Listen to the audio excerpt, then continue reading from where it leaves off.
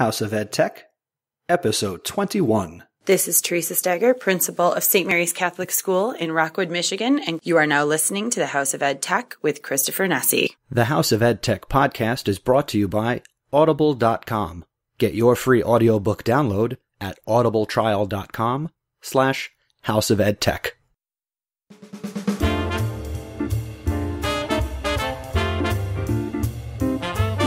Welcome to the House of EdTech podcast. I am your host, Christopher Nesi. The House of EdTech podcast explores how technology is changing the way teachers teach and the impact that technology is having in education. My objectives include discussing technology that is changing our classrooms and schools and sharing information you can hear about today and use tomorrow. I talk to teachers, leaders, and creators like you and have them share their stories. The purpose being, whether you use it or not, technology is changing the way we teach and how our students learn.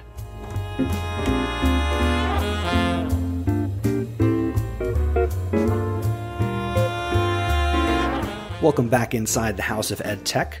I'm so glad you're here. This is, as I said, episode number 21, which means episode 26 is fast approaching in the next couple of weeks. So stay tuned at the end of the episode where I can let you know how you can get involved in my big 1-year birthday party anniversary celebration for the House of EdTech. Coming up in this specific episode, I have a great conversation that I'm going to share with you that I had with Miss Kasey Bell, and she is from shakeuplearning.com. And I have my EdTech thought. I have my EdTech recommendations, another installment of the House of EdTech VIP, and a couple of news items that I'd like to share with you before I get to the conversation with Kasey. First, some big news between Google and Adobe. If you hadn't heard, Adobe is bringing many of their products to Google Chromebooks, and they are starting with Photoshop. And this is really awesome news because I'm a super huge Photoshop fan. All the graphics on my site, graphics that I do for other people, a lot of podcast cover art, and I mean, you name it, I'll try to do it in Photoshop. I am a huge Photoshop nerd, junkie, fanboy, whatever term you want to use about being excited and celebrating software. That's me about Photoshop. What you need to check out for more information, and I got this from googleforeducation.blogspot.com, and this is the Google for Education blog, and the headline simply reads, Adobe joins the Chromebook party starting with Photoshop. And one sentence that says it all inside this post, quote, this streaming version of Photoshop is designed to run straight from the cloud to your Chromebook. It's always up to date and fully integrated with Google Drive, so there's no need to download and re-upload files. Just save your art directly from Photoshop to the cloud. End quote, and begin the excitement that I may now give really serious consideration to getting a Chromebook. Because that's the one, Photoshop is one of the main reasons I still have my Windows PC. So this is very exciting news. And if you couldn't tell, I am very excited about this new opportunity to use Photoshop on a Chromebook. This is super cool. I'm very, very happy. What else is going on? It is the middle of October. And October, if you didn't know, and you probably should know since you're listening to a podcast and you're probably on Twitter, October is Connected Educator Month. Basically, what is Connected Educator Month? First, the main resource, you can check out connectededucators.org, and they have a calendar and all these events and resources about what you can do to celebrate or encourage being a connected educator, specifically here in the month of October. And I preface this by saying being connected is something that obviously we shouldn't just be celebrating 1 month out of the year. It's kind of like, loving your wife, partner, girlfriend. Don't just wait for Valentine's Day. Celebrate them all year round. And if you're a connected educator, celebrate the idea of being connected all the time. This month, I'm committed to really initiating those conversations. And more than ever than I normally do, I want to teach people about what it is to be connected. And really the goals of Connected Educator Month include simply getting more educators to be proficient with social media to improve their practice and their learning, and helping schools integrate connected learning into their formal professional development efforts, and to simply stimulate and support innovation in the field of education. Head over to connectededucators.org, click on the calendar, it's not too late. There's still half a month left, depending on when you listen to this, to find some events that you may be able to get to in person or participate in online for Connected Educator Month. And the last thing I'd like to tell you about before we get to my conversation with Kasey Bell is I have changed my website. If you haven't been there in a couple of days or weeks, my website again is mr.chrisnessy.com. It's built on Blogger, and now it's got a whole brand new theme that I'm really excited about. I've brightened it up. I have put an actual picture of me out there, and that's actually something I'm going to start to be doing more of. So I have some mixed feelings about it because I've been using the Mad Men avatar for a number of years now. I don't even know. But my wife, Caitlin, who was previously on the podcast, she's also a photographer, and she took some great pictures of me in my only suit before a wedding a couple of weeks ago. And I'm really excited that I'm going to be using pictures of me now. Also gone from the site is the name Education the Nessie Way. And that's also a little sad because when I first started my site back in 2008 as a long-term sub in a social studies classroom, I came up with the site name History the Nessie Way. And when I transitioned out of social studies and into my new role and wanted to focus more on professional development and teaching teachers with what I do online, I just changed history to education. And now the site is simply just called mr.chrisnessy.com and really just highlights the main keywords about me, which are the fact that I am a husband, a father, an educator, a podcaster, and a speaker. So check out the new site. I'd love to get your feedback. Hit me up on Twitter, Voxer, and all that information comes at you at the end of the episode. And you can also just leave some comments on the show notes for this episode, number 21. So enough rambling out of me. Let's get to my conversation with my guest, Miss Kasey Bell from shakeuplearning.com.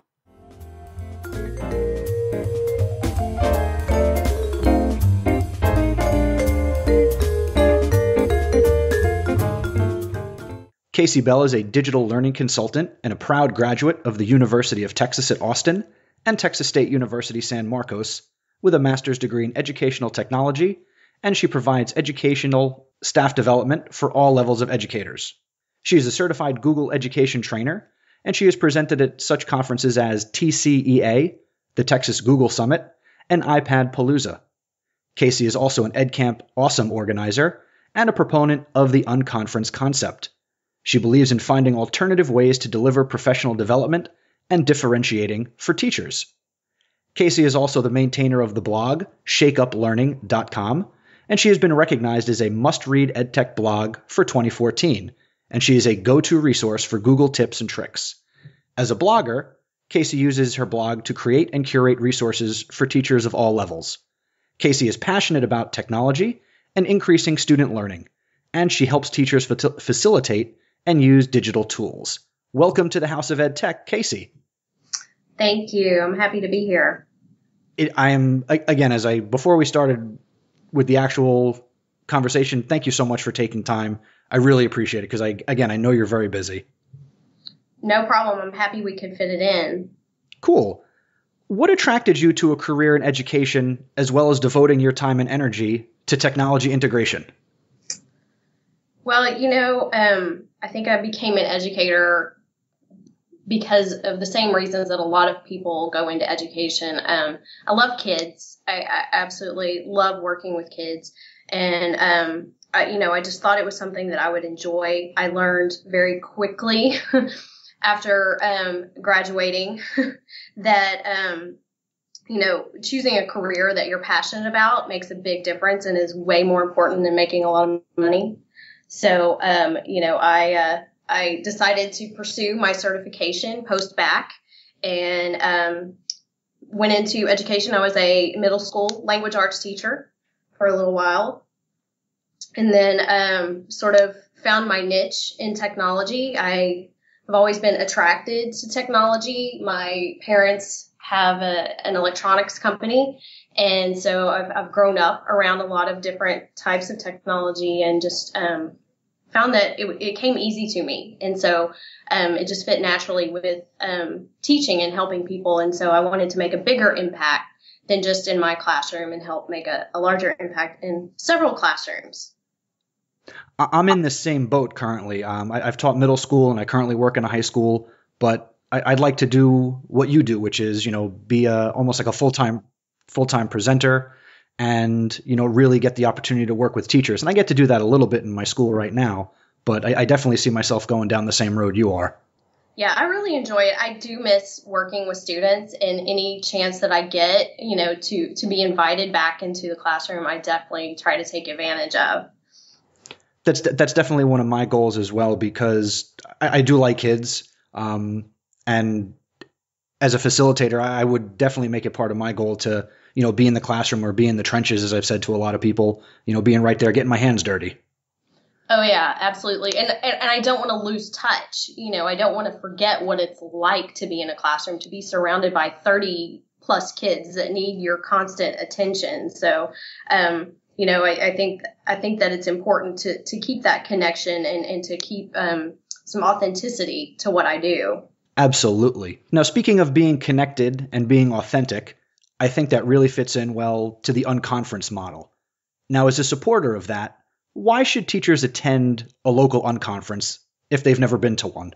It's funny. I can't seem to make it through any type of training, no matter what I'm teaching on or facilitating, without mentioning EdCamp. They're sort of spreading like wildfire right now in Texas. And I'm such a huge fan. The first EdCamp that I went to was EdCamp Dallas, which was around this time last year. It was the first one that I ever attended, and I was immediately hooked. I mean, it's such a great opportunity for teachers and any type of educator to get their hands dirty, to go in and really experience learning that they want, that is participant driven learning. And when you walk away, you feel like you've been to the best professional development you've ever been to, and it was totally unplanned.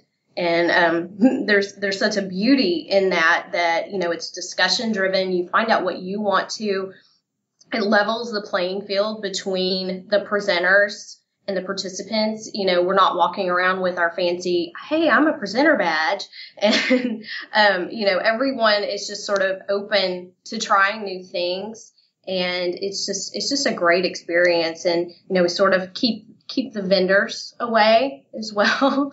And, keep it just focused on the learning and making a difference in the classroom. So, I'm just really, honored to be a part of those and keep trying to dip my hands into as many as people will let me be a part of. Where you are, you're an organizer of EdCamp Awesome. Is that different from other types of EdCamps, or is that one specific event that just happens to be an EdCamp? It's one specific event that is an EdCamp that we have organized that is just northeast of the Dallas area in a city called Royce City, Texas. And so I have several friends that are co-organizers of that as well. And I'm actually helping with another one sort of in this, not too far from that area in Commerce, Texas, called EdCamp Palooza. And that one is coming up in November, just in next month. So that sounds exciting, and you can't go wrong when you use Palooza in the title of anything. Absolutely, yeah. We promise that there will be lots of fun in store and lots of learning. As there should be. Now, what advice do you have for maybe a first-time attendee? If I'm a teacher and I keep hearing about these ed camps, what should I expect, or what can you teach? What can you impart on me? Well, I usually explain the whole concept to newbies, what it is. I use Kristen Swanson's videos a lot to help explain it. And, you walk in and there is no set schedule. And for some people, that's kind of scary. But, you just write down what you want to learn that day, and you write down what you're willing to facilitate. And I always use that word very specifically, that you just have to be willing to facilitate a conversation. And if you are a teacher, you can facilitate a conversation about anything, even if you're not an expert in it. So I don't want people to be intimidated by that, that have never presented in front of people before. Often we try to encourage people who've never attended an ed camp to put their name down as a possible facilitator for certain topics. And, I've had a few freakouts over that and tried to help some people. And sometimes, I just offer to be in the room and to be that support, because it is a little bit intimidating just walking into a room. The first ed camp that I attended, that did happen to me a little bit. I got chosen to facilitate the session on all things Google. And, you can't cover everything Google in an hour. So, I had to facilitate a discussion to find out what did the audience need out of that. So I always use my own example of, hey, I just had to step out there and I told everybody I was an ed camp virgin and here we go. And, so it's just, being open. And I think once you just get your feet wet and you give it a try, you're not only addicted, but you become comfortable, because it's a conversation. It's not, hey, I'm delivering a keynote type of thing. It's just, hey, I teach every day. I can teach in front of teachers too. So I couldn't agree more. And I always I like to tell people, bring a friend. Don't go to this thing alone. Great idea. Absolutely. Now, you've presented at, whether it's an unconference or more traditional conferences, you've presented on a wide variety of topics. What is your favorite topic to present about? That's a tough one. Let's see. It seems these days I do a whole lot of Google, and I am very passionate about Google and using Google Apps in education. That's what I'm teaching today, as a matter of fact, and facilitating a little introduction to Google Apps, and just like to introduce participants to the ideas of supporting the learning with these tools. I always want to focus on, what are your learning goals? I don't necessarily want it to be the ooh and the ah kind of presentation of, oh, here's a bunch of tools that I'm not going to tell you how these are going to benefit students at all. We're just going to, wow you. I definitely want to make sure that whatever I'm doing ties back to the learning, and that we're always putting the focus on the students and getting the technology in the hands of students instead of teachers. So, I try to build that into every opportunity that I get. And sometimes they are more tool focused than I like, but, like today I'm talking about Google Apps, and there are so many practical applications for the various and very numerous tools that we have inside the Google Apps domain. So I don't know that I have a favorite, so I don't know that I answered your question, but I do. I just want to focus on the learning, and someday I hope that we will stop calling it digital learning or, integrating technology, that it's just going to be synonymous with learning. It's part of everything that we do. Along those lines, I'm waiting for for us to lose the term 21st century learning. I mean, it's 2014 already. I mean, we're here. Well, we do have another, 86 years left. So, I think we get caught up in the buzzwords, and as educators, and I guess probably in every profession, there are buzzwords and acronyms for everything that become the hot words. And so everybody's searching for what's the next gen going to be. And yeah, I too am tired of 21st, but it does end up coming out every now and again. Now, along the lines of tools, besides what you use personally, what are some things that you like to recommend to teachers? And you can go wherever you want with that. Okay, I definitely like to try to keep things in the free realm as much as possible. I deal with a lot of different groups of teachers, and a lot of times I have groups from different districts, so they don't have necessarily the same requirements. So I definitely try to stick to free. I try to stick to web-based when I can, so that things work on multiple devices. And for BYOD, I love apps like Padlet is one of my favorites. I use that one in a lot of different settings with teachers.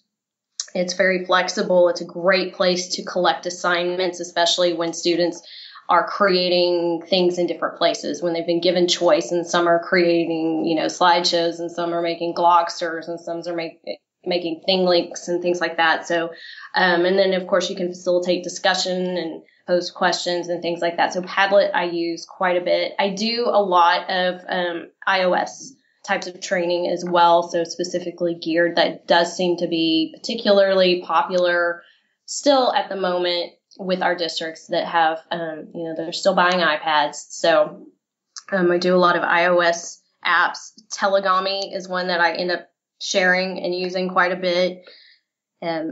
The other apps that I like to talk about, obviously, I'm a Google girl, so I do a lot of Google apps for the iPad types of apps too.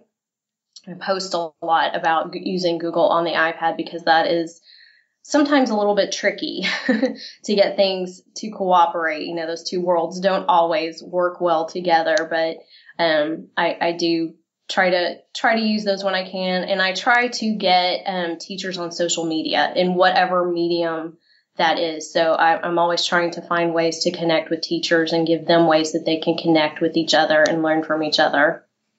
Very awesome. Now, again, you've been so gracious with your time, so I know you're on your lunch break and you are actively presenting today. I had come across you and I found you through Zeit, as I had mentioned in my email, that I read your post on your site, 10 Epic Tools That You Can't Live Without, over on shakeuplearning.com. Talk a little bit about what you're doing over there on your site and your blog. The blog has been a lot of fun. I really did not know what path that was going to lead me towards, but I felt like I needed to walk the walk. I'm talking to teachers and telling them that they should blog, but every time I started one, I would end up, giving up. It wasn't what I wanted it to be. So I finally, sort of made a resolution back in January of this year and said, I'm doing it. I'm really going to do it. I'm going to post at least once a week. So I just set those goals for myself. And what my goal is just to make it a resource for teachers, to try to make things as easy as possible, to help explain things, to help answer a lot of the questions that I get when I, work with teachers, common questions, and to just give them a little, some tips and tricks along the way. So that has been my goal. And I have ended up becoming quite addicted to blogging myself. I really enjoy it. I enjoy the design side of it, the technical side of it,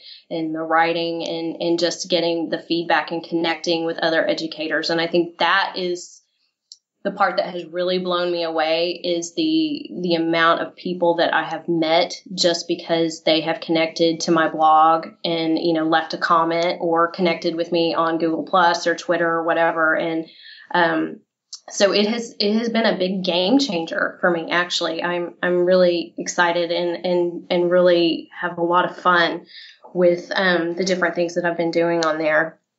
I can't disagree. I mean, as I said, I found one article through Zeit, and then I've read a whole bunch of articles on your site. And I mean, as someone who's a graphic designer and I like to do the web stuff myself, I mean, it's visually appealing. Your icon is awesome. The colors are great. And the article that I first read, I mean, I read about Digo, and I don't even know if that's how you say it. That's how I say it. Okay, so I'll go with that. I read the little blurb about Digo, and I'd heard of it, and because of your article, I'm actually going to be looking forward to actually starting and using it and trying it and, exploring what that can do for me. Yeah, I love Digo. There's so many things that you can do with it. And in terms of, just having a social bookmarking tool, even if you don't care about the social aspects of it, the annotation tools that are available for students and teachers just really can't be beat. That's what I'm looking forward to learning more about. So Kasey Bell, thank you for coming and being on the House of EdTech. I'm glad you took some time to share a little bit about yourself and all the great things that you're doing. How can people now get in touch with you and pick your brain? What's acceptable? Well, you can find multiple ways to connect with me on my blog, on shakeuplearning.com. I'm Shake Up Learning on Twitter, and I have both Shake Up Learning and Kasey Bell on Google Plus and LinkedIn. So lots of different ways. Feel free to leave me a comment or use the contact form on my website. I'm happy to connect with anyone who would like to connect. Awesome. Thank you so much, Kasey. Thanks, Chris. I enjoyed it.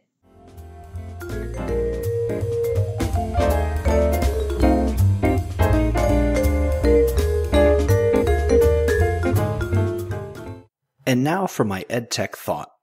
And today's EdTech thought was inspired by Ross Cooper. Ross Cooper blogs at his website, rosscoops31.com. He's an elementary assistant principal in the Williamsport area, and recently he posted a blog post on October 6th titled with the question, "Would you want to be a teacher in your district?" And these are the questions that Ross raises in his post. Number 1, are students the focal point of all decisions? Number 2, will I be supported? Number 3, in general, will my administrators stress empowerment more than accountability? Number 4, will my unique talents be appreciated?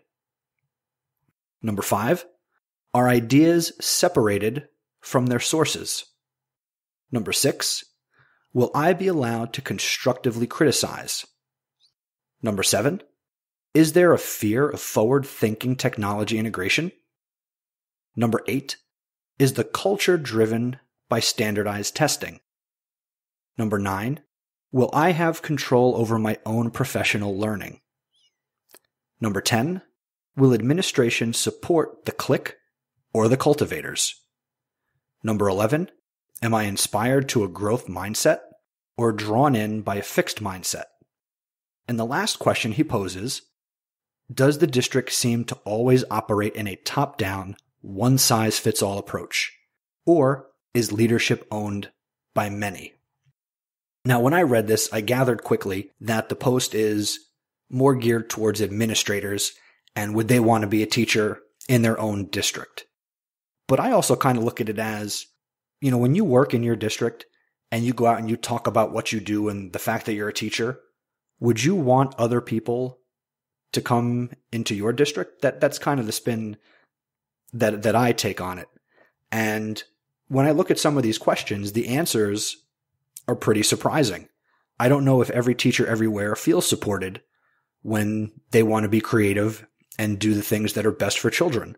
Now, I know in many places, the mission statement will tell you, it's all about the kids. It's all about the kids.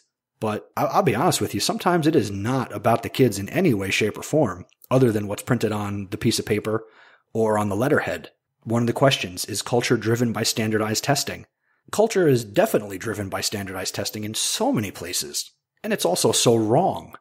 To quote what's here in the article, with more and more accountability being driven by student performance on standardized tests, is the school culture driven to raise test scores to play this game? Or is there a genuine culture to improve student achievement? And I'm not that I'm lying, but I'm going to say, I'll be honest with you, there are a lot of places where it's all about teaching to the test, and it's not about authentic learning. And that has to be key.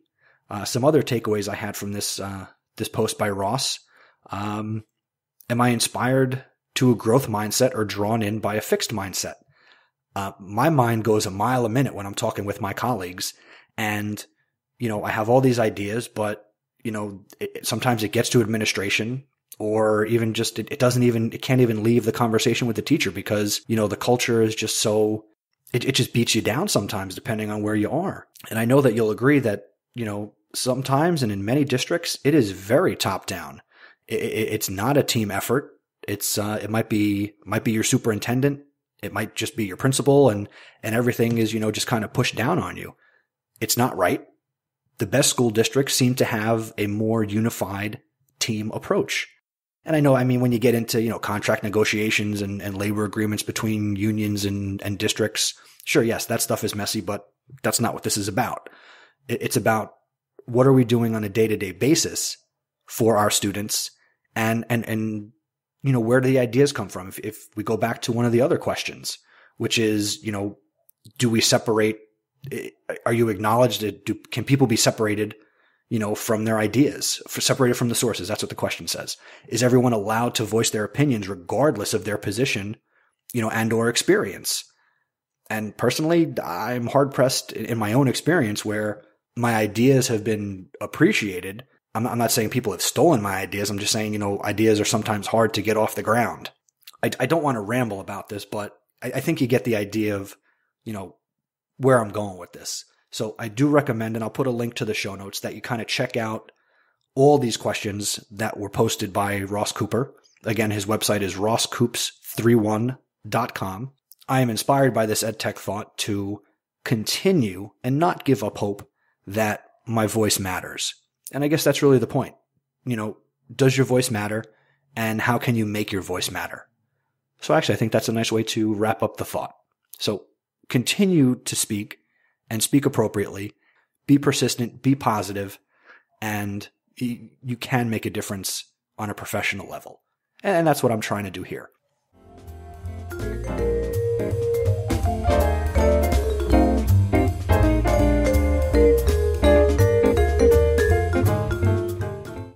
And now for this episode's EdTech recommendation. For this episode, I'd like to recommend an awesome, super awesome, I don't know how many times I could say awesome app for your iPad called TouchCast. TouchCast. TouchCast, basically here's what it is. It's video and the web coming together. You can now experience both like never before with TouchCast. It's a new medium that looks like video, but feels more like a website or a web page. A TouchCast video is a fully browsable, responsible piece of media. I'm sorry, not responsible, responsive piece of media. Web pages, images, and an assembly of video apps called VAPs can be tapped for a two-way video experience. And what I like about it is that basically TouchCast is a TV studio in your hands. You can create legitimately broadcast quality videos and include tools like a built-in teleprompter, green screen effects, visual filters, sound effects, and really awesome lower thirds. You can watch TouchCasts from the app, or you can go online to touchcast.com. And their mission is simple. Directly from their website, it's to bring the wonder of the web to video, and they're trying to usher in a new age of expression. Anybody, and really anybody, can easily create professional quality videos that finally behave like the rest of the web. One of the more exciting applications I've seen of this is by Brad Gustafson. Brad is on Twitter at GustafsonB, Gustafson, the letter B on Twitter, and he uses TouchCast to produce his video podcast called #30second take. Obviously, I'm going to link to Brad's show in the show notes, and you do need to check it out. And if you don't get it in iTunes, you can also check out 30second take on Sunday nights at about 8 o'clock-ish Eastern Time on teachercast.tv, where Jeff Bradbury airs the 30second take following the Tech Educator podcast, again on teachercast.tv. Now, I've been playing with the app for over a month, and it's awesome. I've used it with my building principal for back to school night video, and she was super happy with it and thought I was this amazing person. And I told her, I was like, no, it's not me normally doing the awesome tech stuff. This app is just, really awesome. And she was actually more excited to go home and show it to her own high school age son and get him using the app because her own son is very much into technology. So you have to check out TouchCast. And I actually just found out before I sat down to record this that you can now also download and test a desktop version of TouchCast, which I haven't played with yet, but I am looking forward to doing that in the next couple of days and, see what I can create. So go check out TouchCast.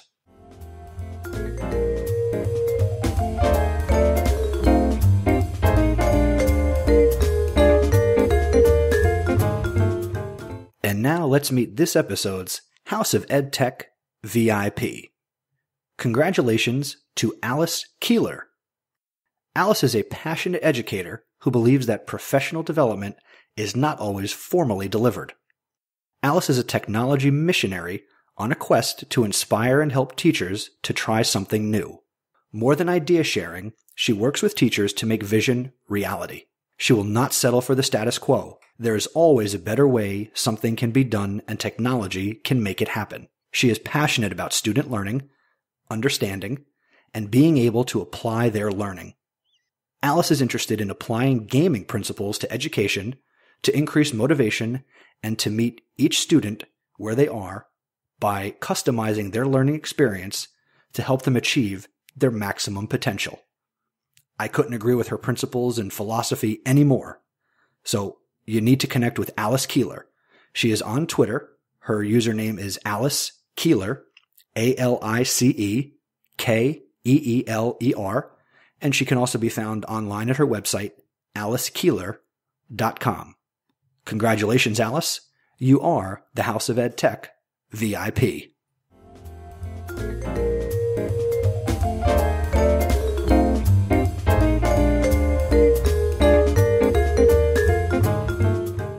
And real quick, before we close out this episode of the House of EdTech, I have a couple of education conferences I'd like to pass along to you. First, we have on Saturday, December 6th and Saturday, December 13th, 2014, we have the Google Educator Certification Bootcamp. This was sent in by Billy Krakauer at WKrakauer on Twitter.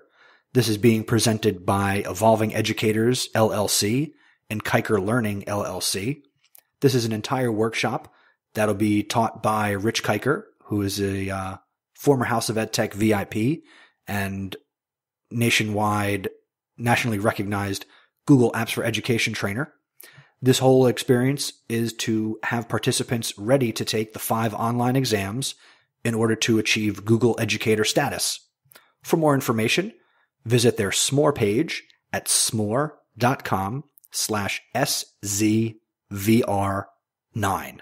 And there'll be a link to that and all of these in the show notes. Coming up on Saturday, October 18th, 2014, there is the Edscape Conference at New Milford High School, the former school of award-winning principal Eric Scheninger, and the cost is only $35. Head over to edscapeconference.com for more information, and there is still time to register. Thank you to Eric for sending that my way, and I'm happy to plug that for you, pal. Also coming up, we have the EdCamp New Jersey Conference on Saturday, November 22nd. More than 500 educators from New York, New Jersey, Pennsylvania, and beyond will be coming to Linwood Middle School. I'm really excited. This will be my second year attending personally. And if you're in the area or you want to come to the area, this is a fantastic unconference that you can definitely get a lot out of. Check out the website, edcampnj.org, and also check them out on Twitter. And the username is edcampnj. I'm really excited because I found out that Teresa Steger, principal from the Midwest, is coming to New Jersey for the conference. She was previously on the podcast in episode 12, and I'm excited to meet her because she is another 1/3 of the formerly Principal Cast, now Principal PLN podcast crew. I got to meet Spike in August at Teach Meet NJ, and I'm excited to meet Teresa and take another selfie. Also, conference t-shirts are being sold for this event, and 100% of the profit, well, there is no profit, 100% of the money is being donated to the National Breast Cancer Foundation, and we are selling these t-shirts through the website teespring.com, and you can head over to Teespring, T-E-E, spring.com/edcampnj2014. Check out the shirts. They're really cool. Pick up a couple. All the money goes to a great cause, and I hope to see you there. And the last one I'd like to mention again is EdTech NJ, which will take place on Saturday, January 31st. For updates, go to edtechnj.com and follow EdTech NJ on Twitter. All right, DJ, cue that music, because that's going to do it for this episode of House of EdTech. As always, I am Christopher Nesi. Keep the conversation going and check out the new website where you can get the show notes, and that is mr.chrisnesi.com. Again, this is episode number 21. I would love your feedback, and there are a number of ways that you can do that. You can leave a comment on the show notes for the episode. You can also leave audio feedback, which I'd love to start getting some more of. Click the SpeakPipe button on the website. You can also call the House of EdTech listener feedback line at 732-903-4869. You can also connect with me on Voxer. My username is cnesi4602. And you can also email me, feedback@chrisnesi.com. And I'm also on Twitter. And the username is Mr. Nesi, MrNesi. and just use the hashtag HouseOfEdTech. Now, if you enjoy the House of EdTech, I'd like you to help me out and go over to iTunes or Stitcher, or both, and rate and review the podcast. Your 5-star rating and positive review helps to keep the program front and center for others to discover and enjoy. I'm also coming up on the 1-year anniversary of podcasting personally and the birthday of the House of EdTech podcast. For episode 26, I've decided I'd like to turn the show over to you. Episode 26 is going to feature the first annual House of EdTech App Smackdown. I'd like to feature 26 tools, apps, and websites. While you could email me your contribution, I'd really like to provide audio, so send me feedback through the hotline or speaker or the other ways that you can send audio feedback. Also, be sure to let me know some more information about yourself. Tell me your name, where you're from, your website, your blog, if you have a podcast. Brag about yourself. Let me know who you are. I'd love to include it. Be sure to check out episode number 22, which I'll be releasing on October 26th, 2014, when I share my conversation with Derek Larson, a 4th grade teacher from Utah. Thank you for listening, and remember, using technology isn't difficult. Just give it a try.